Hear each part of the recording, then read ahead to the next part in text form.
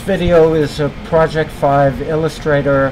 We're going to generate an the object of the project is to generate an illustrated floor plan using Adobe Illustrator from output that we are going to generate from our SketchUp model. So here's a view in plan of the SketchUp model. We're using Dina's project as an example. So I'm looking at a plan. This section plane is 4 feet above the ground, which is typical for floor plans, cutting plane at 4 feet horizontally above the ground. We're using a hidden line style because we're later going to use Illustrator itself to illustrate and colorize and otherwise add color, shadow, transparency, gradient, etc. in Illustrator. So we have this view, and we're going to save this view as a scene so we can come back to it. Click on Save as New Style so it preserves all the settings. We're going to create a scene, and we're going to call this Illustrated Floor Plan P5 to remind us. And save this file. And now we're going to export an EPS 2D graphic of this plan.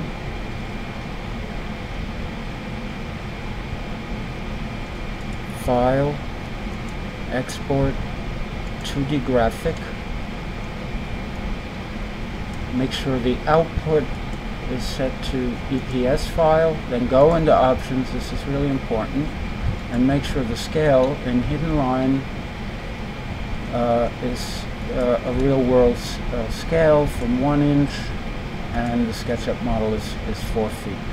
And we can accept the rest of these defaults. Hit OK. We've done this once before, so we're going to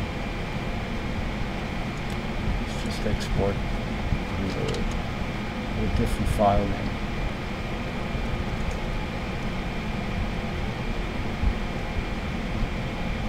Once that's done, we're going to go into Adobe Illustrator and open that result.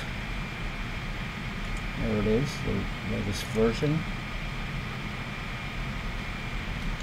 And then the first thing you want to do is select this and see if we can make it a what's called a live paint object straight away, so that we can infill the walls to show that we're looking at this floor plan in section. So click on the live paint bucket and then click on the drawing, and you can see now this has become a live paint object, and we can separately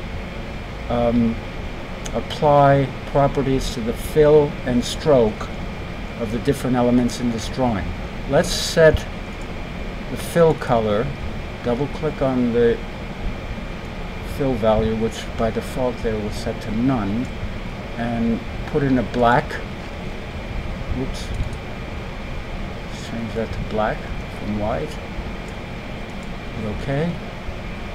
Now you see anything that we move over with live paint that prompts us for fill is going to fill with black. So we're going to go around the drawing and fill in the perimeter walls with black. So this is otherwise called pochette style.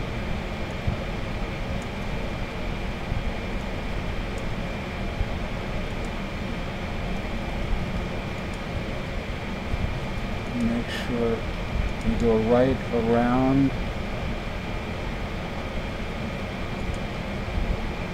with drawing. If you happen to export a color version of this, you can simply select the entire result and change it to black and white. So here we have the beginning of our live paint of our Illustrator file. So we have the walls.